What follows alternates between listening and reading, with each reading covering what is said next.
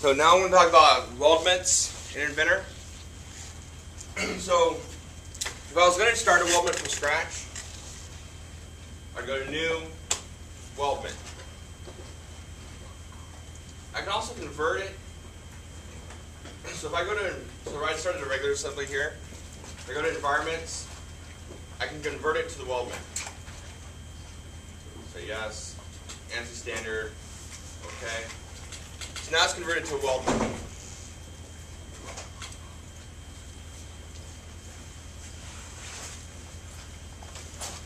And so now you can see over here on the side, I've got a couple new options. I've got a thing called preparations. I've got one called welds. I've got one called machining. And then I've got the end of that, and then I have my parts in the assembly. So, and I've got a new ribbon up here. The preparations, welds, machining, and a bunch of stuff that's grayed out. So, let's say I want to add a fillet weld right here. Do I need to do anything ahead of time to make it so I can do a weld there? Just brush it, but I don't have to do any machining or grinding on it or anything. Because that's what the preparations is. That's like adding a chamfer on something so you can get a weld in or something. So I don't need to do any of that here. So I'm going to go right to welds. And then I've got the fillet weld. So I'm going to do that. So these are my surfaces. So I'm going to pick that as surface 1. And then that and that as surface 2. See, it's putting in where the weld is. Tell it how big I want that to be. I can change my intermittency, so do I want it, how long do I want my weld, and then what's the space between them. I can change my contour.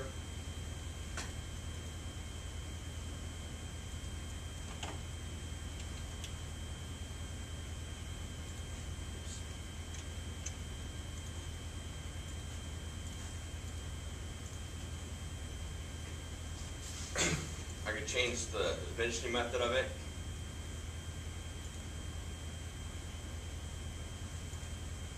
I want this to go all around. Do I want it to go all the way? Or do I want to offset it some? So maybe start an 1/8 inch from each end.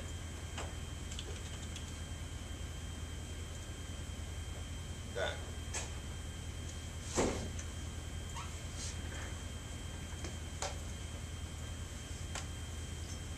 And do I want to create a welding symbol?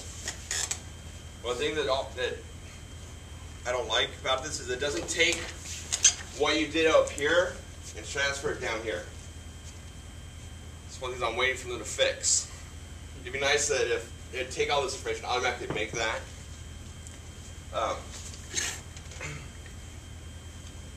So that'd be a 0.125. Fillet. Concave. And doesn't have a start or stop. And I'll just put a space in here because I like to have the tail of my weld symbol.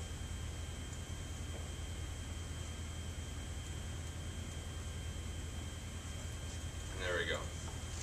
How come it didn't read the undersurface of it? What undersurface? Right there. Here? Yeah. Because I didn't tell it to do it on this side. But I thought we just picked. Oh, okay. I got you. You picked each individual surface edge. 2, if I picked that also. Then that'll. Oh, because I did on this surface here. But if I did one there, no, I'd have to do that separate weld. It's a separate edge, anyways.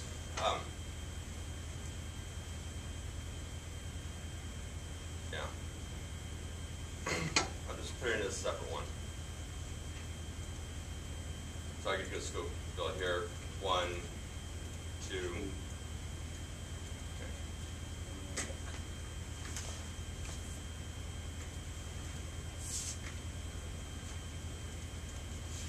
So then, so I want to do right here though. fill weld right there? No. No. And you do a groove weld, right? But I don't have any space to weld. So I'm going to go to preparations. See how the preparations now. And now I can go in and do a chamfer. Now I have space. But that's probably a little too much. I don't need this part chamfered here.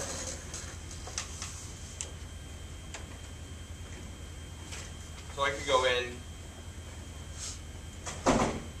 and do a sketch here.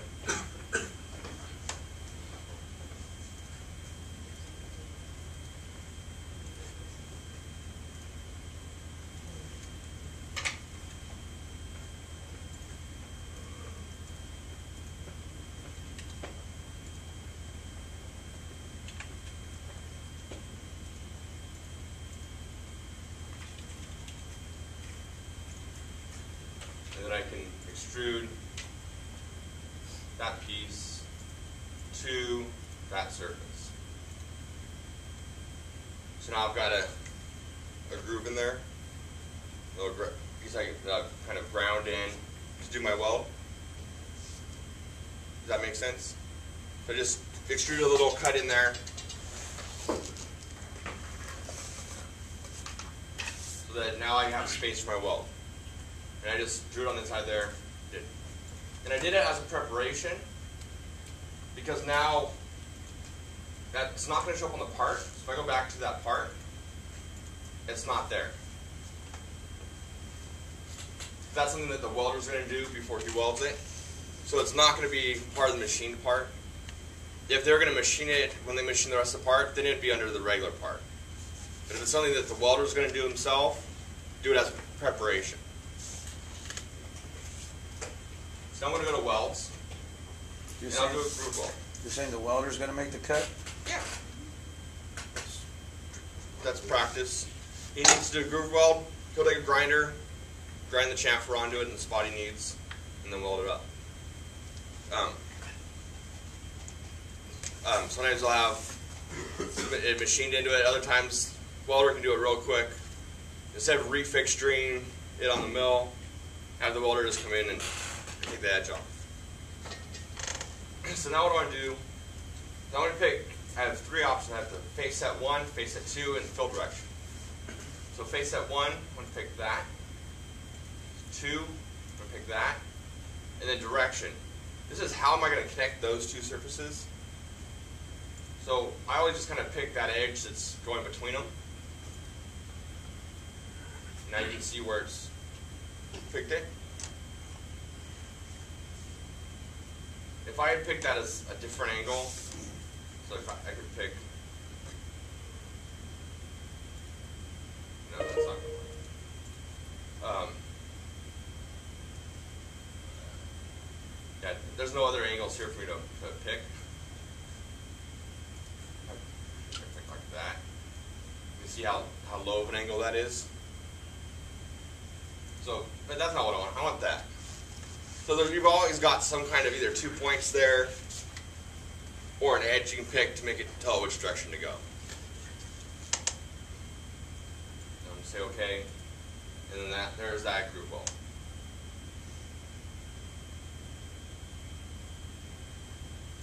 Okay. So then we return. Now I've got the part here. Can I ask a question? Yep.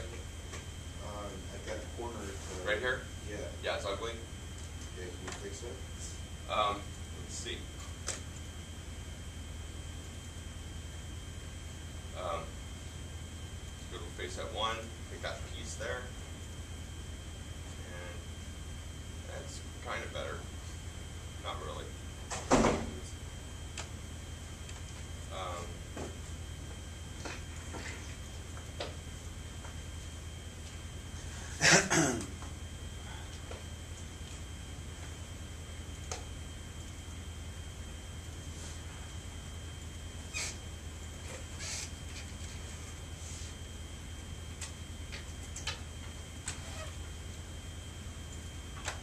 See if we can put that in now.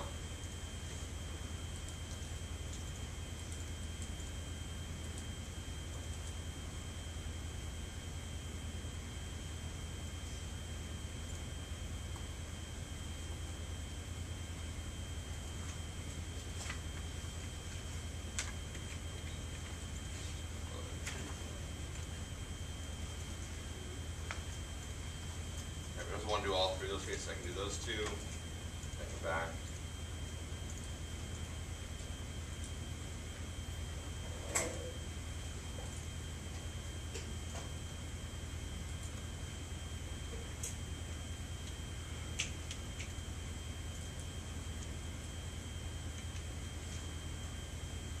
It doesn't want to.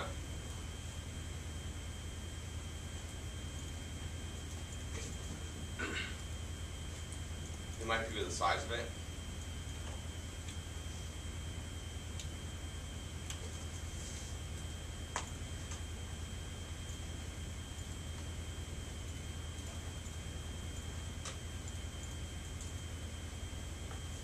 Yeah, it doesn't want it in that corner, and it's got that little piece for some reason.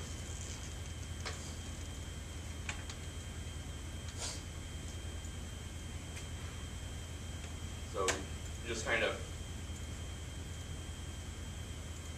it's not perfect, but it's better than not showing any weld. Which according to standard, you don't really have to show welds. If you're drawing in 2D, you never show welds. You just show the parts and you tell it where the weld to put on it. So this is more for representation. And I haven't seen where standards address this yet, but you just kind of make it look kind of like what you want it to. The welder knows how to weld. He's not going to go, oh, I need to stop it right there. He's going to run the bead out. So if you wanted to, you could go in and pick another piece there so it kind of looks a little nicer. Maybe if I had that as a... That's mainly for cosmetic. Yeah. And so that when you're when you have that symmetric view on the drawing, you can see where the welds are. That's basically the benefit of this. And you can see there is this cosmetic weld here. And that's what this one is. This one's kind of the traditional weld.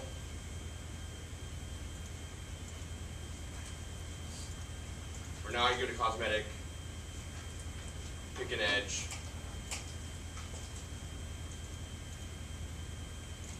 and then you put in a symbol for it. So fillet weld, convex.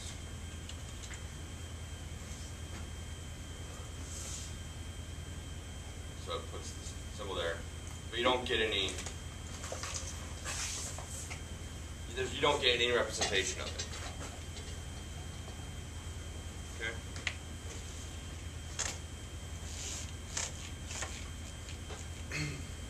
What's that? Oh, that might be what we're looking for. Let's try it.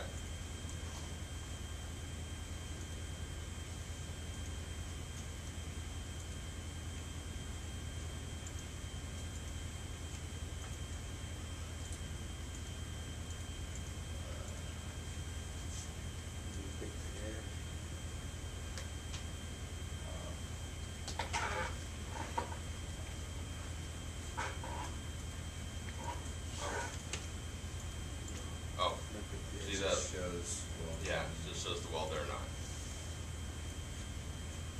Bead report.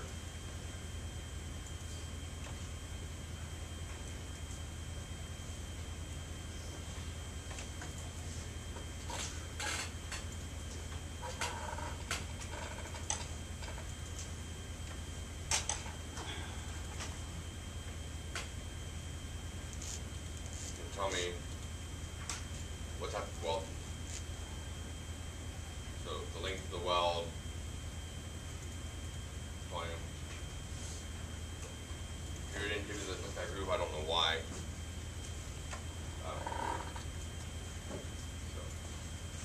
Alright, second return. Okay. So that's adding welds. So one of the things that people asked about a couple weeks ago was on sheet metal.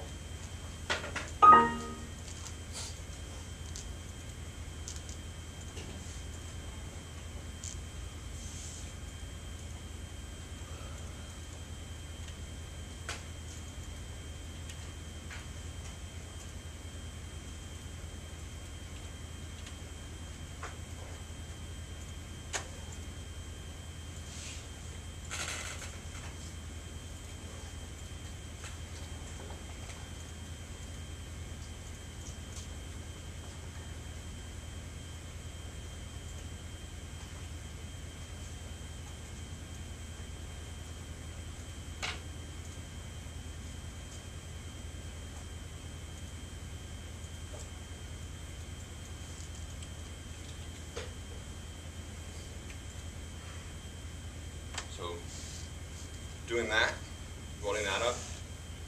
So in that case, what we're going to do is we're going to go ahead and save this.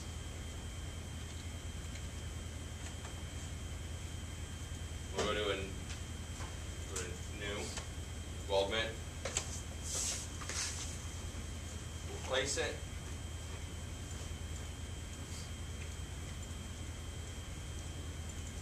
So this is going to be a one-part assembly.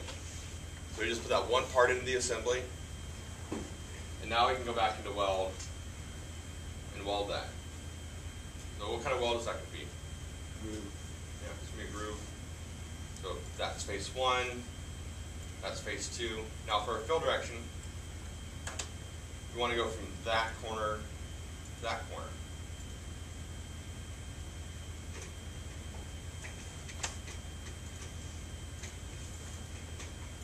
Actually, face 1 we can do that.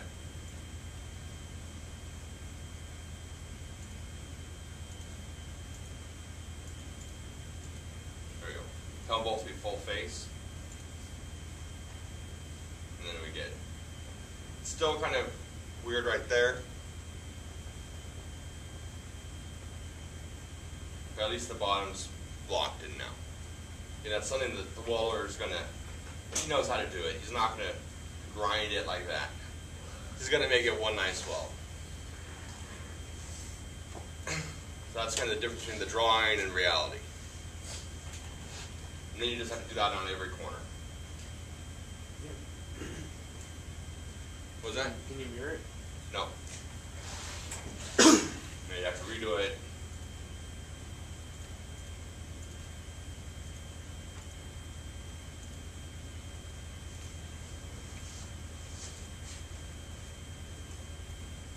You have to make sure you get all the faces on it. And by doing the full face, it automatically picks the direction. You don't have to pick it.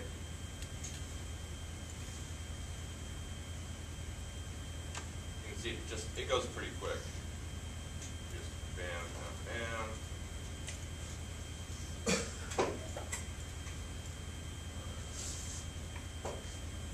Okay. And if I change this joint type down there,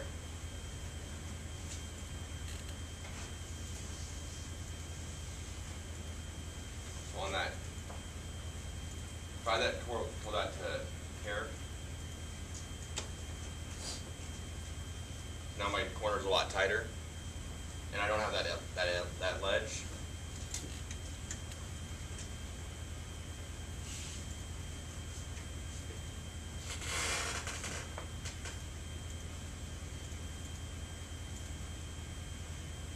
So that's a lot nicer.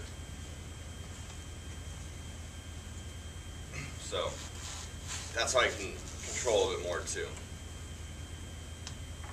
So, questions on weldments? On the sheet metal, can't you join those two pieces of metal together? What's that? Like a rabbit cut or anything? I mean, like those two edges that have to have a gap when you do the sheet metal. Yeah. Is there a command where you don't need the weld? You don't need the weld in the corner. See how you made the profile, but see there's no way you can close that gap without the weld. Well, you can make the touch. Yeah. But it's not going to be one piece. It'll still. Oh, just because of Because it's the way sheet metal, yeah, right? Yeah. In order to make those join, you have to weld. So if you want it to be strong, you have to weld that joint there. And you always want some gap there to get your tools in now. If you had no gap there, then it'd be hard to do. And even with this tear here, that just puts a lot of stress right here. And it's a weak spot. So that's why we usually do some kind of relief in there. So when they're bending it, it's not cracking. Steel you can kind of get away with a little bit. Aluminum, you better have a relief in there. Especially if you're using like 6 degree, and it's a little harder. It'll crack, and you'll have a crack that goes across the whole piece. Anything else? What's cosmetic? I just showed it. It's just the symbol. It doesn't actually put in any weld. It should be anti-cosmetic because it doesn't put anything that looks good in there. And then the machining is if you did a weld and you wanted to machine part of it off, you do the machining off. Or any machining after you do the weld.